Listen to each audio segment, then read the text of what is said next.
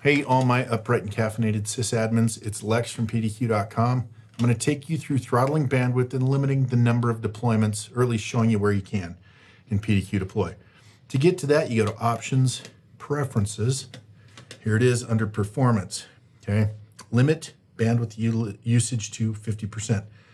And you notice it says there it only applies to push copy mode. And the reason it only applies to that is because the only place we can control that is on the NIC where the PDQ Deploy is installed, so only that machine. So that's why it has to be in push mode, okay?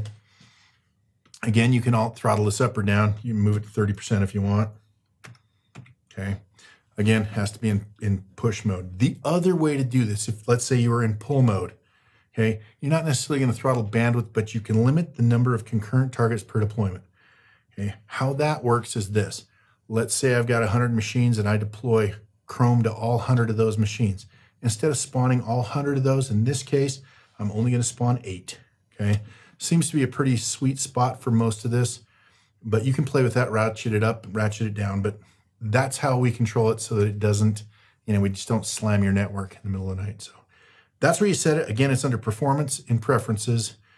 You can take a look at your concurrent targets, and then if you did want to throttle your NIC, do it right there in a copy mode. So, hey, thank you for watching. I'm Lex from pdq.com.